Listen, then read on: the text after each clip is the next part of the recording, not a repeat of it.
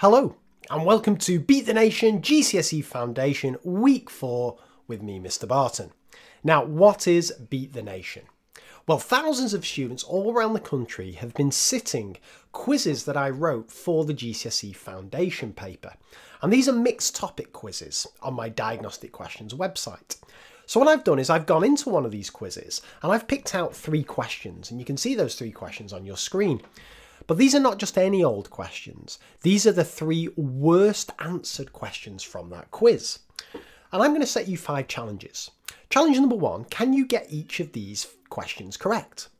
Then challenge number 2, out of these 3 questions, what do you reckon the worst answered question is? And then, can you predict what you reckon the most common choice of wrong answer is for each of these questions? And then can you get into the mind of students? Why might they have chosen each of these common wrong answers? And finally, if you were sat next to somebody who had chosen one of these wrong answers, how would you help them? Not only understand that you're correct, but that they're wrong. So what I suggest you do now is you pause this video and you work through these 3 questions with my 5 challenges in mind. And then when you're ready, resume this video and we'll go through them together. Good luck. Okay, have you got your answers? Nice one, let's go for it. So to build up a bit of drama, I'm going to reveal these in reverse order. So I'm going to start with the least worst answered question out of these 3. And it is this question here. So let's take a look at it. The mean of this set of 5 numbers is 6. What number is behind the star? Okay, so we've got 5 numbers. We've got 5, we've got 1, we've got 10, we've got this mystery number, and we've got 4. And the thing we know is that the mean of these 5 numbers is going to be 6. So how does that help us? Well, mean is all about finding the total of something divided by how many numbers there are. I'm going to call that n. And we know that when we do that, when we get the total of these numbers and we divide by how many numbers there are, we're going to get the mean, which in this case is 6. But we also know one other thing about this. We know how many numbers there are. We know there are 5 numbers. So we know that when we add up these 5 numbers and divide it by 5, we know our answer's got to be 6. So the question then remains is, what's that total got to be? Well, you can do a bit of rearranging here. If we've got something divided by 5 equals 6, I reckon if we multiply by 5, that's going to give us our answer. Our total has got to be equal to 6 multiplied by 5, which is 30. Whenever we add up these 5 numbers, the total has got to be 30, because then when we do 30 divided by 5, we're going to get our mean of 6. Well, that's not too bad, because we've already got 4 of these numbers. We've got 5 plus 1, which is 6, plus 10, which is 16, plus 4, which is 20. So they already add up to 20. So this number here has got to be what's needed to get it up to 30, which I think is 10. Now, it's always worth just checking. So imagine we knew that that number was 10. Would the question still work? 5 plus 1 is 6, plus 10 is 16, plus another 10 is 26, plus 4 is 30. And to work out the mean, we do 30 divided by 5, which we know gives us an answer of 6. So I'm claiming the correct answer to this is 10. Have we got it right? Yes, we have, but look at that. Only 52% of students agreed with us. 24% of students thought that the correct answer to this was 6. Now, where does 6 come from? Why might a student think the correct answer to this question is 6? Well, let's read some real-life student explanations. Here's one here. 6, because there is no 6 and the mean is 6. So a student here believes that for a set of numbers to have a mean of something like 6, 6 must be one of the numbers, and we know that's not true. What about this one? If you put them in order, 6 becomes the middle. Now, what are they doing? That student's confusing something. Whenever we talk about putting things in order and working out middles, we're not talking mean anymore. We're talking median. So I see what that student's done there, muddling up 2 measures of average. Okay, this is the second worst answered question, and it's the algebra question.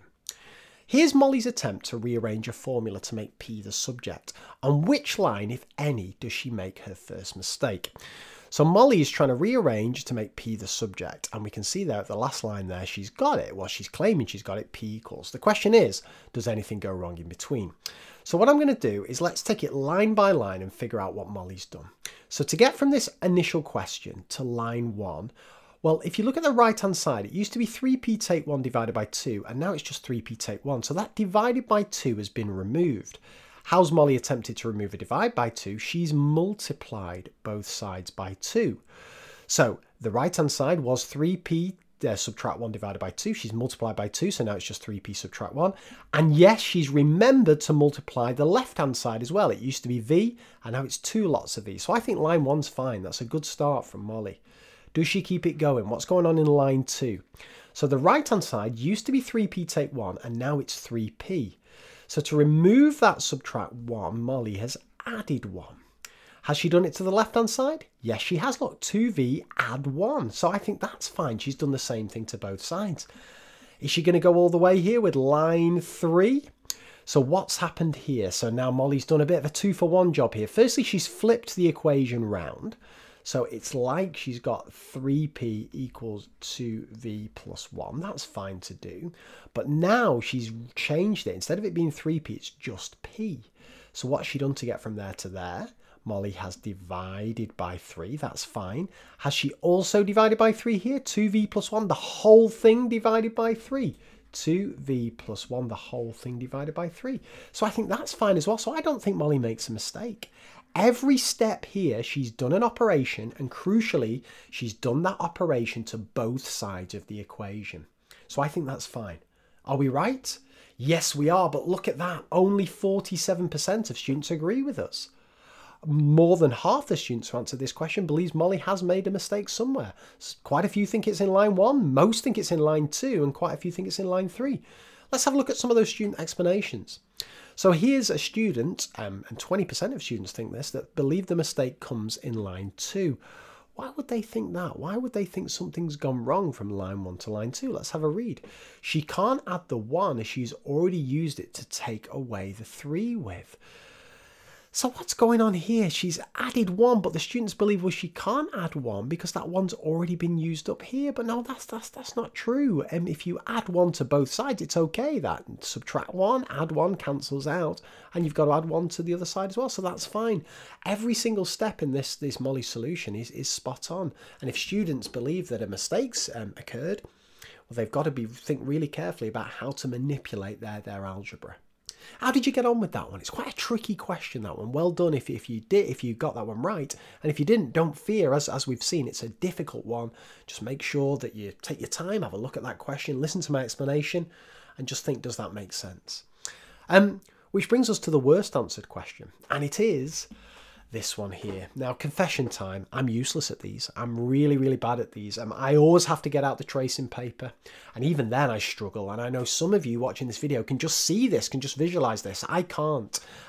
So I'll be honest with you. I've done this on tracing paper just to double check that I got it right. And I'm pretty sure that the center of rotation comes, the new point, once it's been rotated 180 degrees, about this 0.44, I'm pretty sure it comes out there. And as long as I make sure I read this the right way around, it's got an x coordinate of 2 and a y coordinate of 7.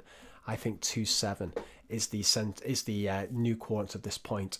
Now, there are some kind of dodgy tricks you can do with this when you're doing 180 degrees. You can do things like this, where you can see that it's gone up 3 and across 2, so you go across 2 and up 3. But I'd be very wary of tricks like that because it's easy to misremember them or travel in the wrong direction. I'd always advise getting the tracing paper out. So it seems I'm correct, luckily, but also lots of students are also struggling with this question like I am. 6, 7 seems to be the most popular choice. That's B with 27%. Well, why would a student think it was 6, 7? Really interesting this. You're rotating the shape about the point 180 degrees, which is basically flipping the shape about the point. So this is a student who's kind of gone for a bit of a shortcut answer, if you will.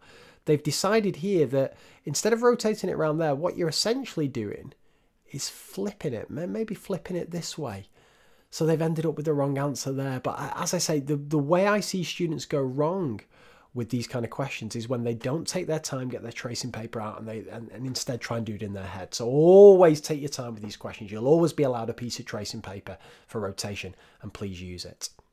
So how did you get on with those 3 questions? As I say, don't worry if you struggle with them. They are difficult questions. But if we confront them like this, we take our time with them, and we listen to these explanations, hopefully we'll get our heads around them.